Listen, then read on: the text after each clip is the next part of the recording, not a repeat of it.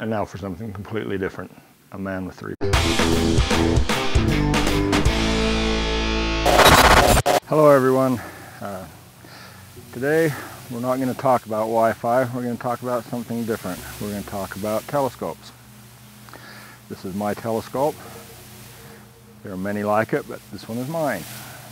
I've recently been trying to get into astrophotography, so I found this telescope on an online classified.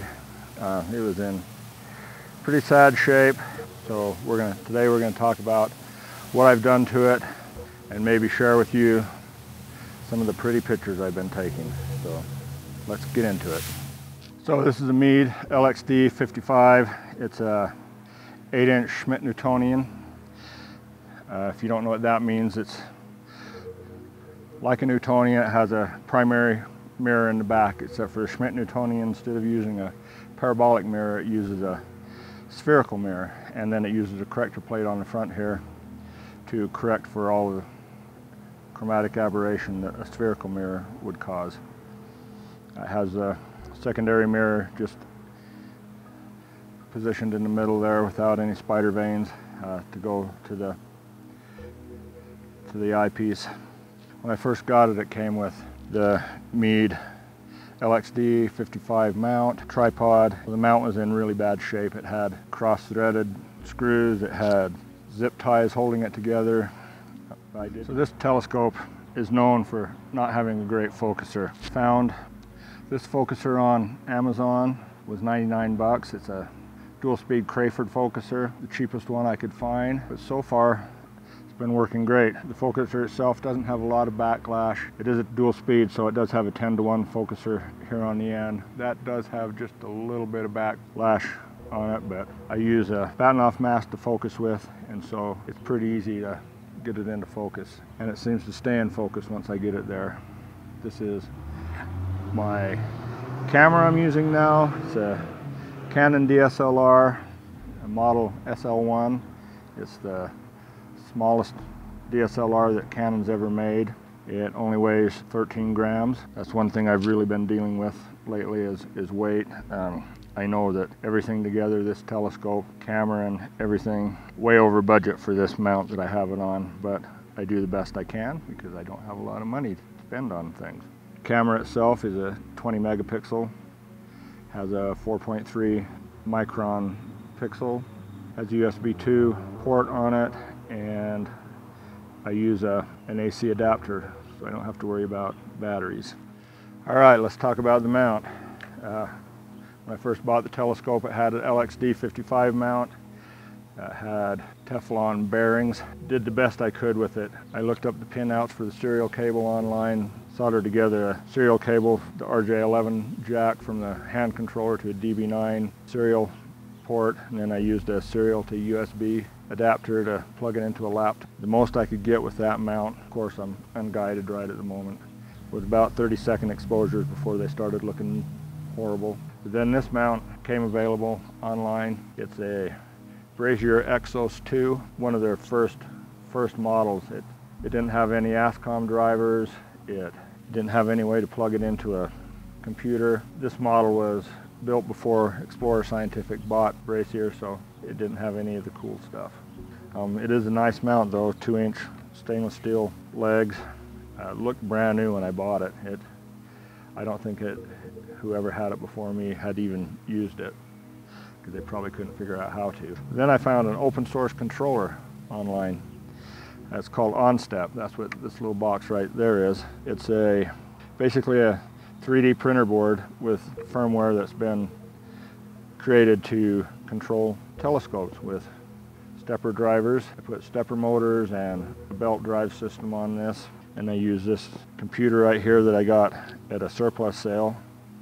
It didn't have a hard drive or memory in it when I bought it. It cost me 25 bucks, but I'm in IT, so I kind of have those things laying around. It's a Lenovo ThinkCenter, Core i5, so it's got 8 gigs of RAM. I put an SSD drive in it. Windows 10, I use Nina for my acquisition software.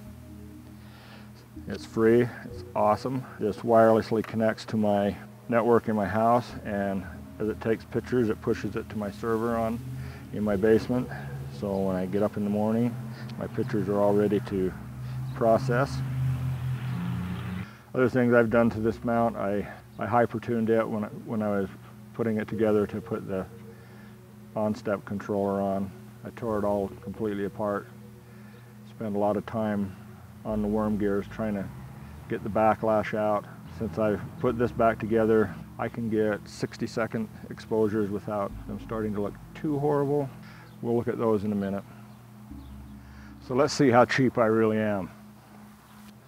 This is a batten-off mask I use. I have access to a 3D printer at work. All I have to do is supply my own filament. I found a batten-off mask generator online. You put in the diameter of your telescope optic. If there's any central obstruction, you put that in. After I created the file for the batten-off mask, I pulled it into Tinkercad, which is an online 3D CAD program to actually create the 3D object that I could import into my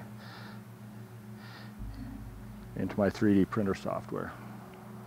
And I'm really sorry for all the noise. I live on a very busy street. My backyard pretty much faces a strip mall back there.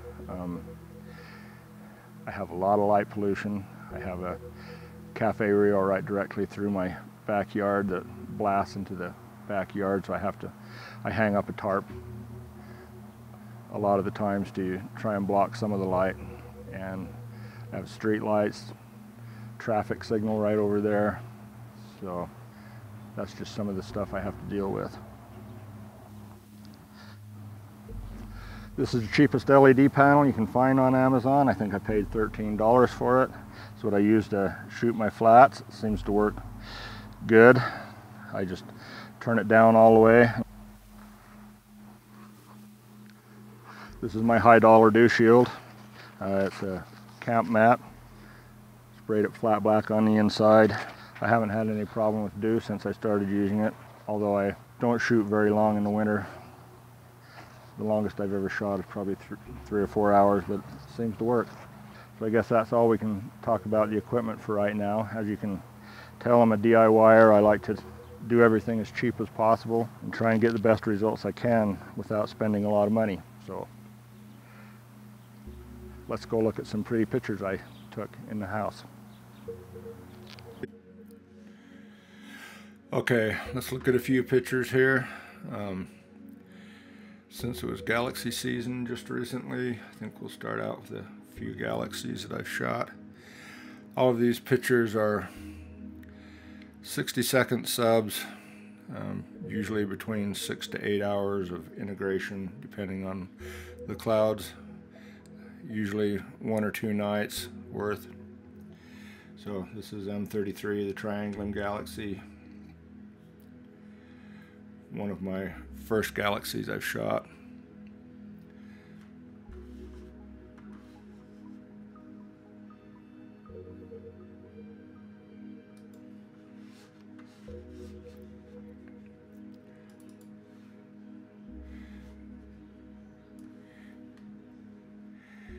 Here's M101, the Pinwheel Galaxy.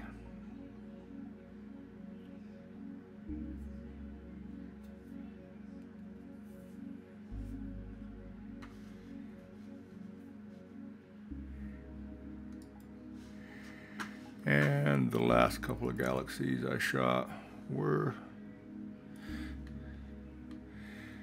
M81 and M82.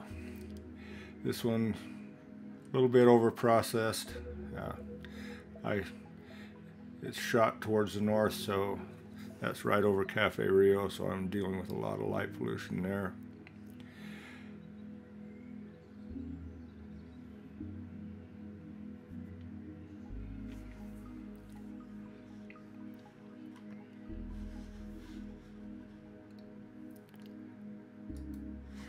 Now we'll move on to a few nebulas that I've shot.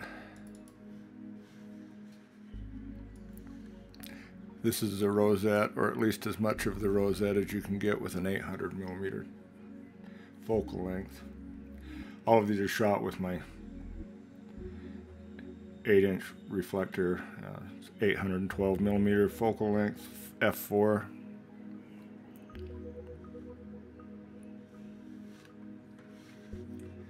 Unguided, unmodified DSLR.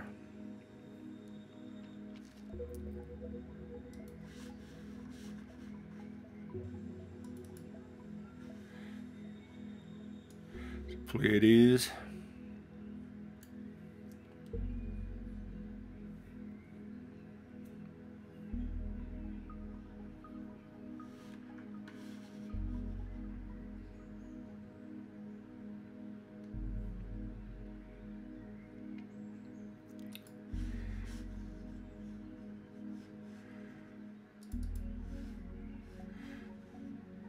M13, the Hercules cluster.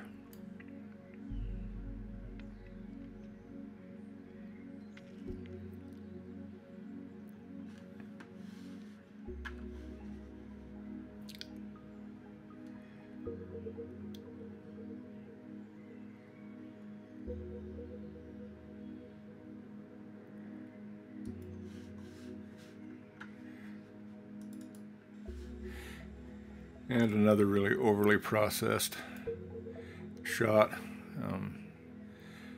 Flame Nebula and Horsehead Nebula. I think that night I was dealing with the full moon too, so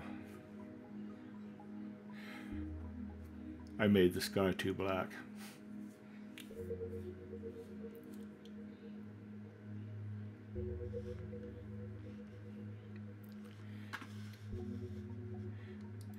And my last picture, the one that I'm happiest with so far, Orion and the Running Man. Kind of happy with all this dark nebulosity I got up in the top right.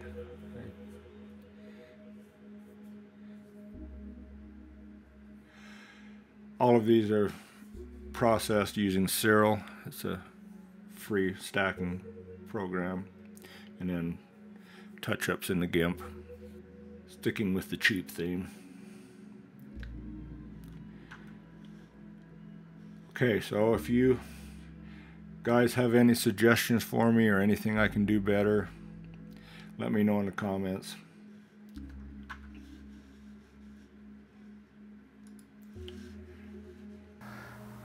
Alright, well, if you found this video interesting anyway, let me know in the comments. I'm open for any suggestions you got, how I can improve.